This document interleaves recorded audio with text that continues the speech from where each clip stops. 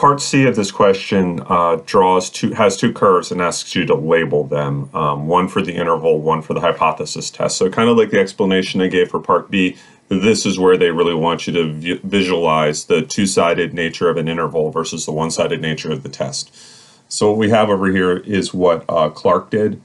Clark did the confidence interval, and on the right side is what Aurelia did. She did the hypothesis test. So with Clark, confidence interval 95% centered at the mean, so in this case 0.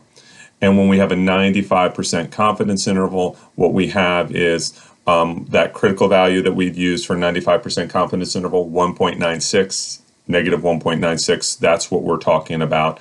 That's how we'd label those two aspects of it.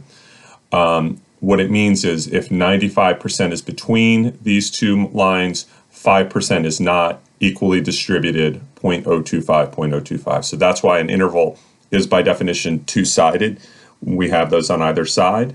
And what they're looking for is they're looking for the labels having the 95% in the middle, 0.025, 0.025, and then our labels of negative 1.96 and 1.96. Now, with the test is one-sided. The test was greater than from before. So what we need to realize is for that same alpha 05, we're going to put that whole significance level over here on the right. So that whole 5% goes over here, which means 95% goes down. So if you think about it, this one for the test actually has more area on the right than this one over here for the interval does. So what we need to realize is that this critical value changes. And what it changes to is it changes to 1.645, which is what would be our 90% confidence interval critical value. Because if you think 5% over here, with a confidence interval mirrored 5% over here, 5 and 5 is 10.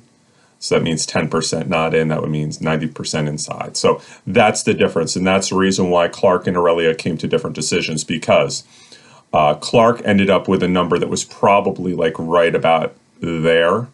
But as you notice, when we went to Aurelia, we slid the line to the left, and all of a sudden what was not significant for Clark became significant for Aurelia.